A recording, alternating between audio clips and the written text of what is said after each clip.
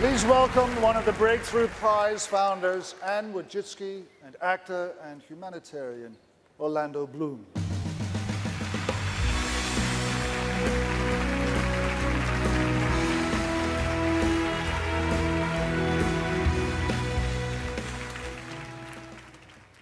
Working with DNA, I've seen the beautiful complexity that makes every one of us unique.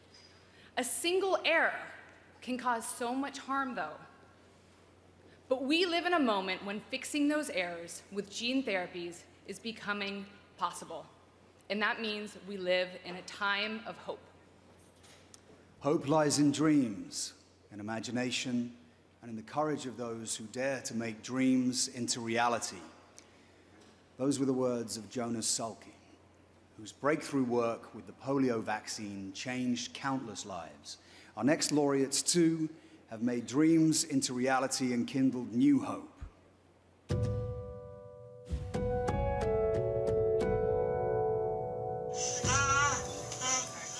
February 6, 2013, this beautiful little girl came into our world, healthy, happy, kicking. Around 13 months, all hell broke loose. Her crawling became more labored, couldn't barely hold her head up. Emma Larson is a type 2 SMA patient. Spinal muscular atrophy is a motor neuron disease. Eventually, patients get muscle weakness and paralysis and respiratory failure, and it could be very life-threatening. You were holding at one point a few months back what you thought was a happy, healthy baby. Now you're almost handed a death sentence.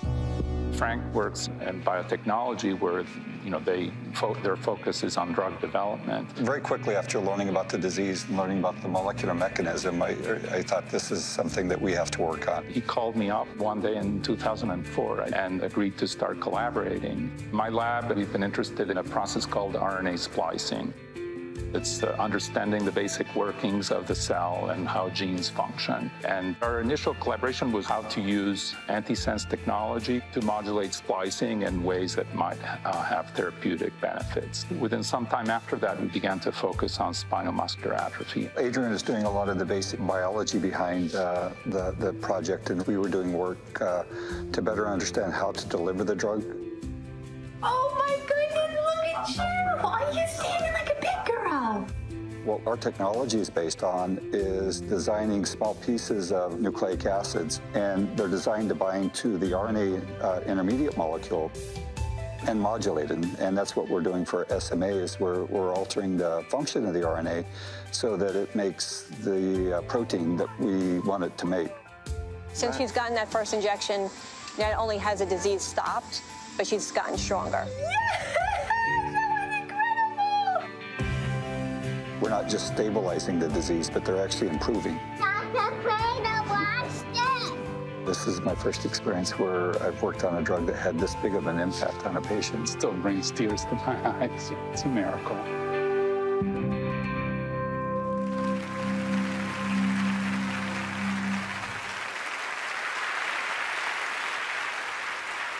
In the film, you just saw a wonderful family whose lives have been transformed by Dr. Bennett and Dr. Krainer. Please welcome Emma Larson, her mother Diane, and her father Matt.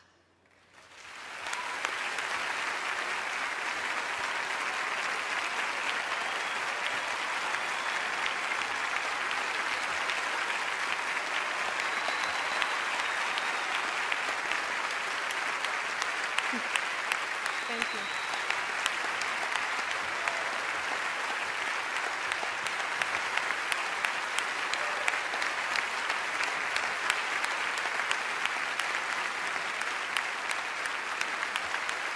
Thank you. On July 22nd, 2014, our daughter was diagnosed with spinal muscular atrophy. SMA is the #1 genetic killer of infants. Doctors told us there was no treatment or cure, so basically we were going to watch our daughter slowly get weaker and die. On her 2nd birthday, we enrolled her in a trial. There was hope.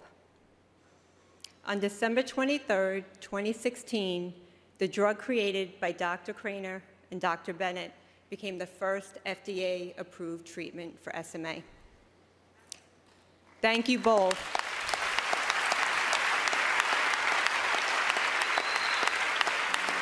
Thank you both for your continuous years of research.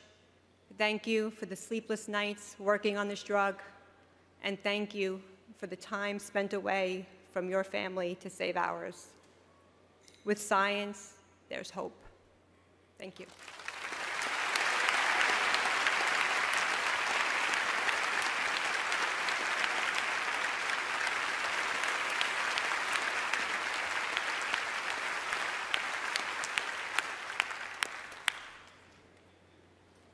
For the development of an effective antisense therapy for children with the degenerative disease spinal muscular atrophy. The Breakthrough Prize for Life Sciences is awarded to Frank Bennett and Adrian Krainer.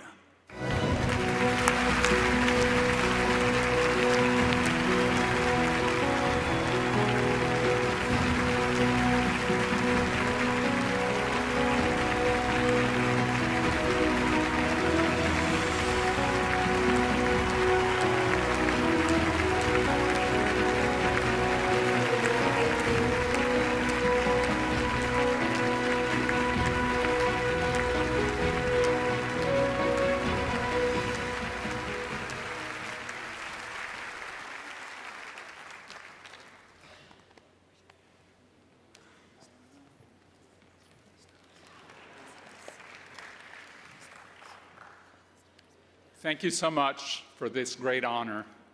While we are here tonight to celebrate science, including the basic and applied research that gave us an effective drug to treat spinal muscular atrophy, we must not forget the tens of thousands of SMA patients around the world who do not yet have access to this treatment. This must change, and I'm certain it will. But for these patients, every day counts. Thank you.